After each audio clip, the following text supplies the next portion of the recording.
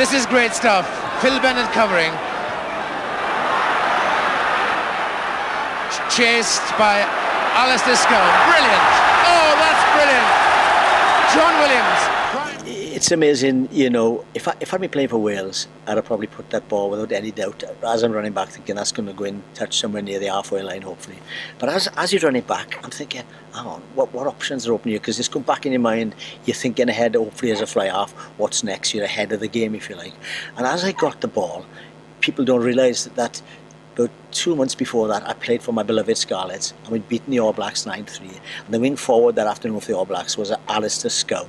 Oh, he had chased me down all afternoon in Stradey Park. He dived at me when he hit my head off, and I just stepped one side and he'd go past me. And all that. So I think, if you slow down a bit, you might have a chance of catching me. And as I got the ball, I think, well, who's coming 100 miles an hour? It's Alistair Scone. I thought, he's never learned his lesson. So I sidestepped and he flew past me. But what I didn't realise, there was 2 or 3 other All Blacks coming behind him, Kirkpatrick, somebody else. And eventually I beat those 2 or 3 other guys. And really then, as I passed the ball out to my great friend JPR Williams, who's a great counter-attacking fullback and a very brave man, he took the high hit from Brian Williams, got the ball away. Do you know what's great in a way? Because, you know, I think 7 guys handled the ball in the end. That John Pullen handled the ball.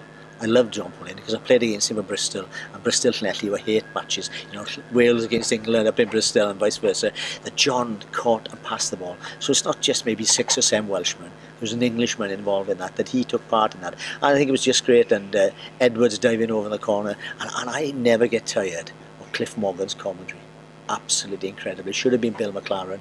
He couldn't do it because he was ill. Cliff Morgan's. And do you know the greatest thing about that? The crowd went absolutely berserk, and for the rest of the game it was almost like Wales playing at home. John Dawes, great dummy.